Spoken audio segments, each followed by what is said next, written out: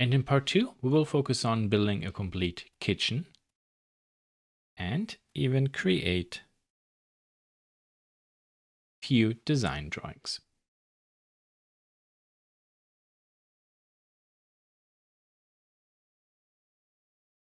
Please feel free to download the shared final design so you can follow the demonstration better. As always, this session is filled with many interesting sketching and modeling tips and shortcuts. And now let's get started. Welcome to part 2 of custom cabinet design with Shapr3D. We will go right ahead and delete all these sketches. I'll look for all of them just to show you that we don't need them anymore. Very good. This is a new file too. I have the original file saved. So in case I make a mistake here, I can always restart.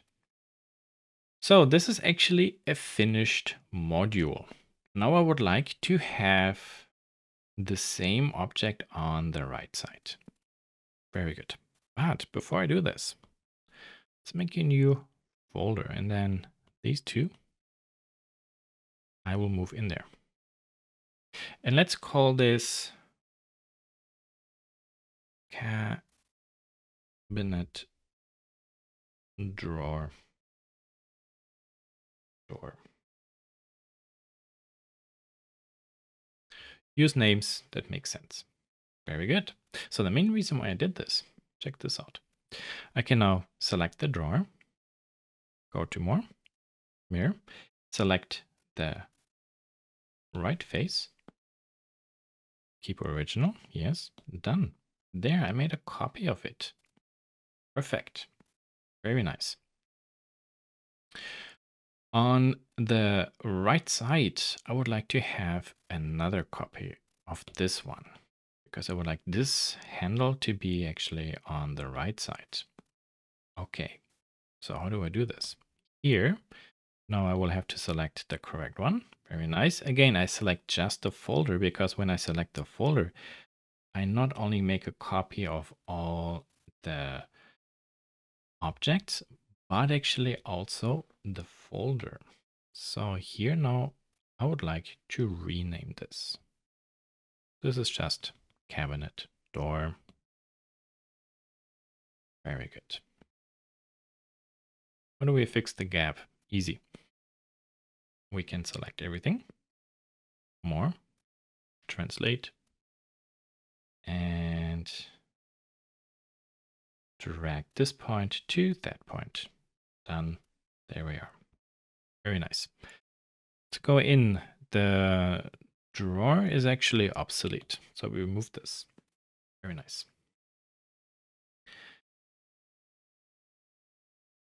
Both objects I will select and I will move them up. Using the grid, look at that, it perfectly lined up. So left and right. I could otherwise also have moved it up to the top edge and then moved it down 2 millimeters. So here, now I will do this. I will go to there. And so 2 millimeters removed is 716. There we are. Very nice. Cool. Look at that. That is how easy it was actually to create 2 new versions of this. Now I would like to build a really big cabinet. I will select this one, copy, and move this over. I always trust the grid and snapping a lot, but there can always be mistakes, which is why I personally really like using the align tool a lot. Very good. So the OPs should actually be 1540 millimeters tall. Okay, so I'll do this. Select this. 1540 540 millimeters. Oh, quite tall. Do the same here. Very nice. Okay. So tap on the screen somewhere to deselect anything and move this one up. You can zoom in. Actually, it fits perfectly. Very good. Because we will later build a top shelf, this I will remove. Okay, good. Now I will select this one and then mirror here. Very good. Okay, and then you and you click on the up arrow by 2 millimeters. But when we select this, you see, oh, this is actually 4 millimeters. Not a big deal. Select it again. -2 because the arrow was facing down. Another 2 millimeters up. There you see 4 millimeters. And here, yeah, fantastic, 2 millimeters. Very nice. Now I will have to check a little bit how this design looks. So first, we could call this maybe cabinet 2 doors tall. Good. So there's cabinet 1, and where's the door? So this is all in there. See, this is not good. We would like to split this up. So you and you. Okay, so it's 4 and 3. That means we drag you to there. And this we can call door and move it to there. We want to be more precise. We could call this door top. And this is door bottom. This bottom door, however, again, is the same door as here. When we do custom cabinet design, obviously we want to be able to reuse the same elements. That makes the design and manufacture more efficient, also more cost effective. Very good. On top, I would like to cover this back area. Let me show you how we can do this. So here I have this bottom plate. We'll make a copy. Move this one up. Okay. And this edge, again, I would like to line up with this edge.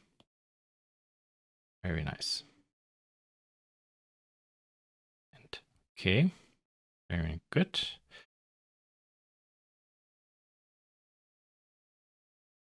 I just move this down for a moment to show you something. You see here the material thickness is 16 and we always have a 6 millimeter gap. So that means this face I would like to move down by -10. So I will have a 6 millimeter gap to cut into. And now this, translate to there. Very good. And then from this, I would like this object to remove, keep the body. Very nice. There you see we have the groove. Cool. So the again, actually, this board is very useful to give the whole construction actually stability. It really puts these walls into a perpendicular arrangement. Then with this done, we could hide the top door.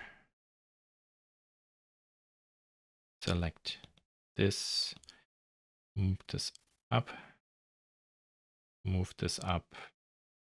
I will turn this on.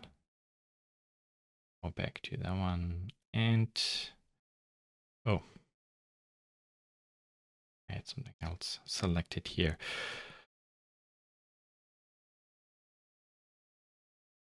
Yeah, it is perfectly centered. So here in this case, actually, I will leave it because this is already the lower shelf, and where it's positioned, it nicely seals this part. I could look into it and, for example, as you can see in this mode, also adjust the position of all the shelves. Now, it's a question, how are the shelves being held in position? Do we draw at even positions holes into the inside surface of these walls, and then via pins give this kind of like grid system? So we could customize the position of the shelves. Very good. So work surface. Let's make a work surface from what? Super easy. Select maybe this one here. Double tap, move this up. That should be 40 millimeters, nice and thick. Then this, I would like to translate line up to there. Very good. I am at the top of my design with this object selected. Move to here. There it is. And now we can call this work surface.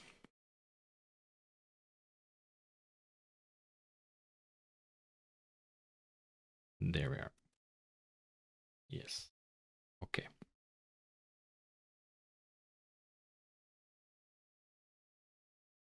One more time. Translate to there. Very good. This should be 600. So we have a good overhang. Now the question is, how much do we have an overhang to the right side? I keep this at the moment flush. Very good. This is actually not correct. Do this one more time. Oh, that was actually wrong. Here, this edge there. Very nice. Cool. Okay. So we have the work surface, tall, a single, and double mirrored. Let's do a hanging unit from all this. This is actually here the easiest one. So I will make a copy. Move this one to here.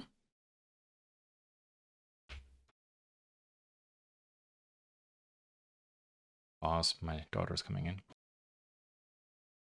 And we would like to have the door handle at the bottom part. And at the bottom here, you see it's on the top part. Okay, so how do we do this? Here is our part. I will move this a little bit further up. Select this group one more time. Go to more, mirror, and click at the bottom face and just mirror this down.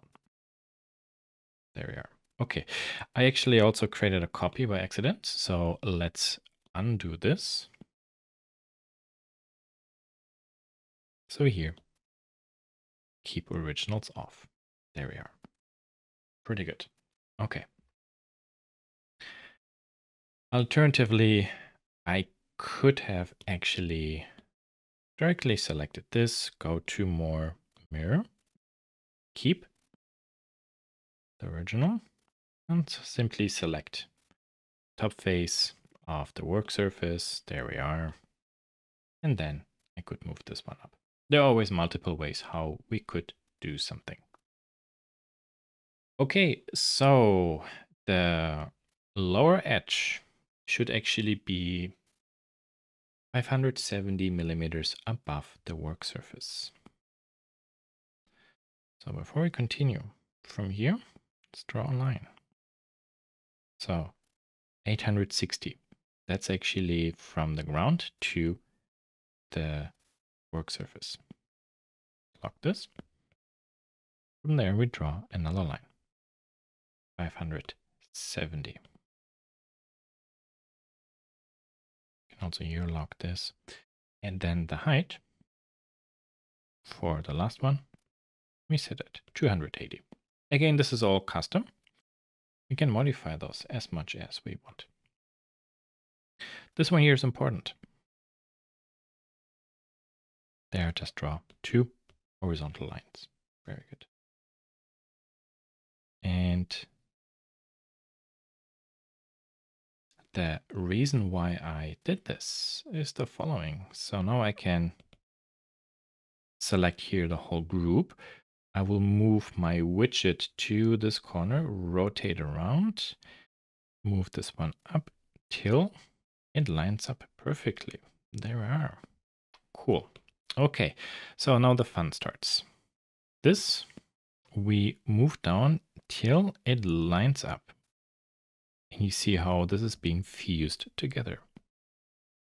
Let's do the same here. Very good. This one we don't need anymore. That's not necessary. This has to go down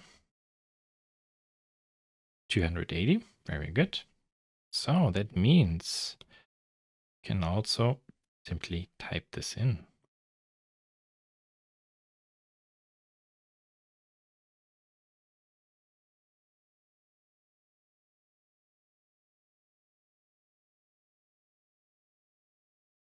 This one we can remove. So here, how do we move this one down? Either this way. And is it flush? It is flush. Very nice. Very good. Then this we bring down. Now here, this is interesting. Now we have our offset. So I will do here again it this way. Very good. Flush. And then 2 millimeters down, 276. Very nice. Okay, good.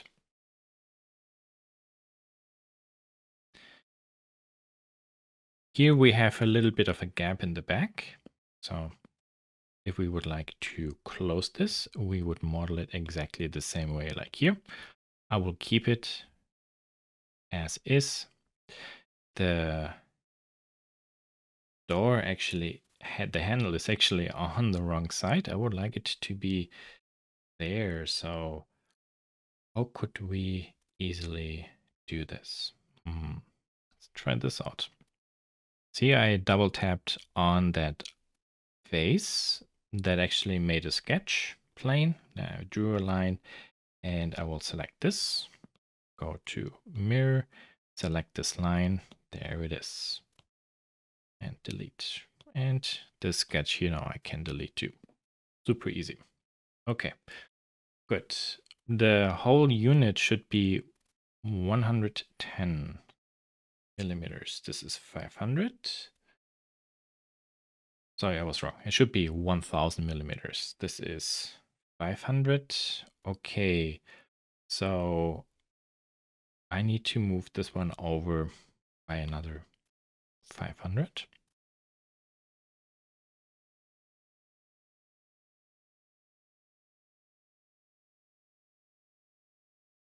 $1,000. Very nice. And I would like to do a little reference test. So here I drew a line, draw this line up. Okay, it's flush. Very nice. You see, I just drew this line exactly where the two cabinets actually meet. Okay, so this is done. Now look at this. This is wrong. This one here Copy and then move it down. Is this actually flush? See, it's not flush. So double tap, drag, drag, done. Here we are. Oh, not yet. I'm glad actually this happened. Because you have to be careful really how we do this. Meaning, where do you start clicking and where do you stop clicking? And this is 60 millimeters, very good. The thickness didn't change. So now I would like this, this, and this. Can we actually do this all at the same time? Let's see. From this edge to that face. It did. Very good.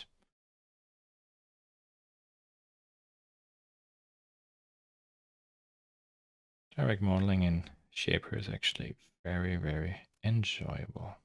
There, closed it. Very good. So here, how do we do this one? That's actually pretty easy. Double tap, and mirror to there. Very good. Now, double tap, and 2 millimeters. Let's measure. What's this? 4. Okay, 2 millimeters more. Double tap, 2. Very good. So here we have a distance of 4 at the bottom. And here we have a distance of 2 millimeters. Very good. If we would like to, we could actually put in a shelf that is in between. This one here, for example, makes no sense. That is too long, or we would need a horizontal one. This actually we will rotate 90 degrees. Select this, bring this down, bring this up. Then the same here.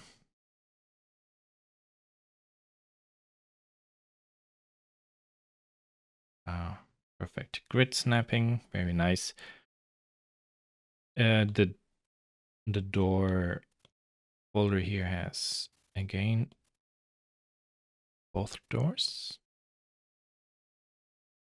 So this would be door left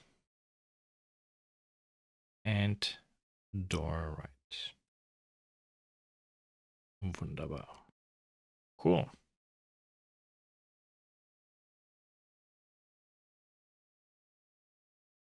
This now we can delete. This we could call cabinet wall, hanging. It's actually a really nice setup. The lines here all are lined up. It's nice, symmetrical. Very good. So you see, it is actually very easy out of one starting block to produce many individual pieces. So let me show you now, to bring this lecture to an end, how we can create a product drawing. It's very easy. We can select, for example, all. Then we go to more and say, sorry, not more, my fault. We go to add and drawing. Then we can select all the parts I would like to include. Next. This one, let's call this assembly. I do not want to include base views.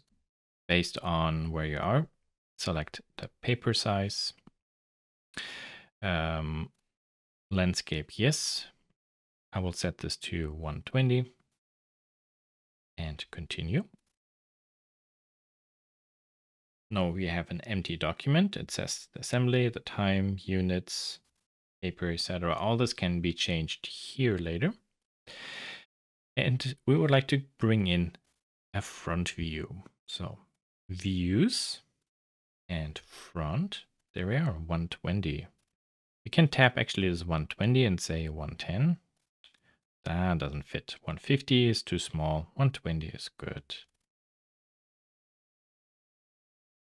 Maybe move this to here. So then a right view there. And a top view. I bring this to there. Try to zoom in a little bit more. Okay, it's lining up. And bring it down. Very good. This one you maybe a little bit over. Give this some breathing space. Very good. Then close. Now we can add some basic dimensions to this. So somebody can understand how big this whole unit is.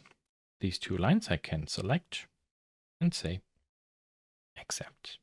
Same here. Bring this down. We want the dimensions to be nicely aligned, so not as crazy positions. So it's easy on your eyes. Very nice. What about the max height here? You see, I have to zoom in so I can select really the top size. Very good. Okay, nice. Oh, what about here? I would like this and bottom part of the work surface. Well, what about the height of the work surface? I maybe put this to there. I can also select a point, 2 points, and here and this edge.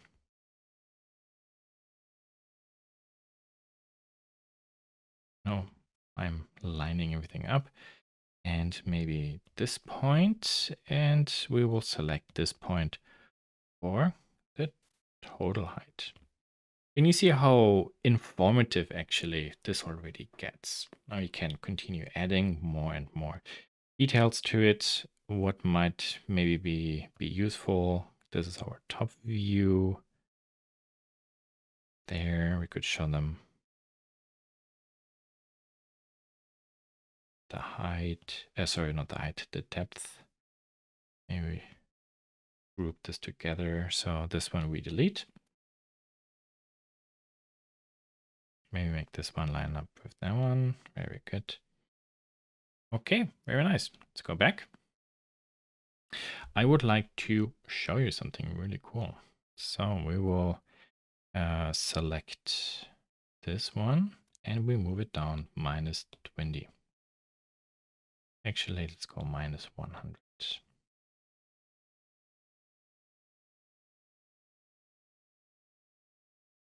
Hold on 1 second. I want to make sure. I think I made a mistake here. So -100. Okay, good. So let's go back. You see, drawing is out of sync. Click the update drawing and it will update it. And I think I actually managed to put it right back to where it was.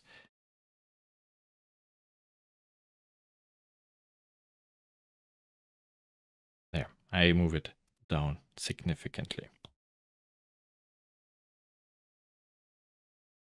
There, you see, perfect.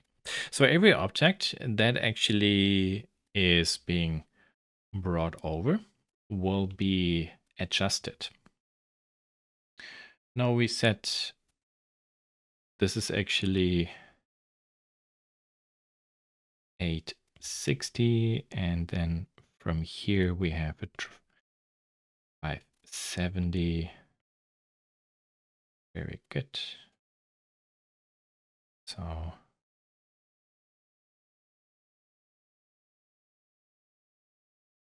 not very difficult to get back to where we were.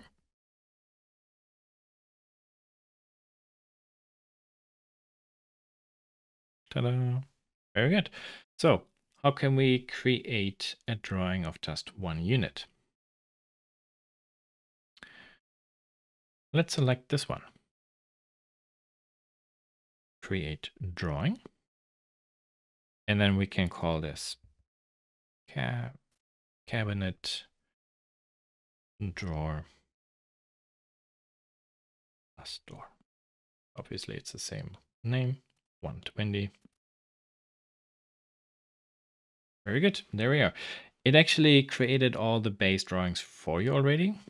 Front, side, top. And I could go ahead now and say this, I move over a little bit there. This I move to here. 110.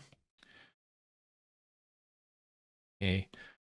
Robot 1 to 10. See if this works.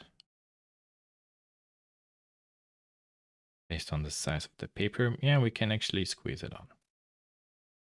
Okay. So we move this in and we can line this up. Very good. Let me show you something nice. We are still in the principal view. There's a dashed rectangle below. If you click it, it shows you all the hidden lines. Very nice. Now here, for example, we could, once we're done, say, well, the whole base is this white. The toe kick has this dimension. Very good. From the top view, this is 500. But then the inner space is this distance. So here I'm starting to run out a little bit out of space. So maybe all those I move up a little bit. Very good.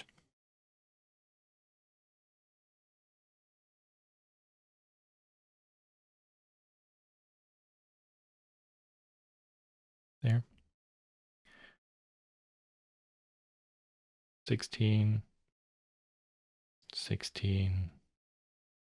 This is, for example, here to tight. If this is the same object or same material thickness, I could only dimension it in one position. And let's go back. There's one last thing I would like to show you. So I will just select this part. That is a repetitive building object element that really carries over through many parts. So we could call this site single.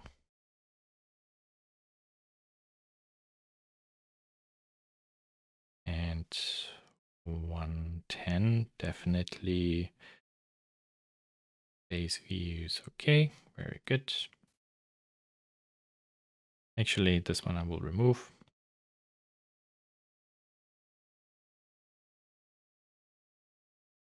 There. And here in this case, now I could add all the information just for this particular part.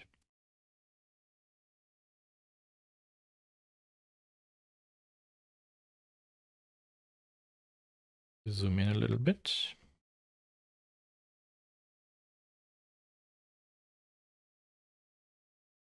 There, very nice. Here, say this is 6, 3. Getting a little bit confusing. Maybe move the 6 over there. There, and so forth. So with this dimension system, then a craftsperson actually inside a shop knows exactly the dimensions and how to cut something. And you saw it's very easy to just adjust every element. Sorry, not to adjust. Give a dimension and or drawing to complete group or individual pieces. Here, this one I will make really white to show you that this even applies to the thickness of an object. Obviously, we don't want that. Very good. So, update, all good. And that basically sums everything up. These drawings, then later we can also export as DWG, PDF, etc. for further sharing of the information. And this is then basically everything about how to design a very basic master custom cabinet, make copies with it via copy and paste and adjust it via direct modeling, and then use the drawing module to create precise documentation of that furniture family.